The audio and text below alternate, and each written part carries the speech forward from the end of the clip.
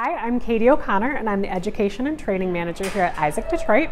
We currently run a program called FISP, which takes place here in our classroom every 8 weeks for about 10 students at a time. FISP stands for the Fundamentals of Industrial Sewing and Production.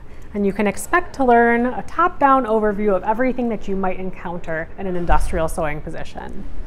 In FISP, it's about 200 hours long. You can be expected to learn everything from how to read a tech pack to how to adjust the tension on your machine. We will be training people on a myriad of different textiles, so you get experience with both wovens and knits, and 3 different machines. So you actually get to learn how to use a single needle lock stitch, a serger, and a cover stitch machine. We currently run FISP at Isaac in Detroit in our beautiful classroom. Isaac is also a working factory, so you get to see new machines, technologies, and things happening all the time.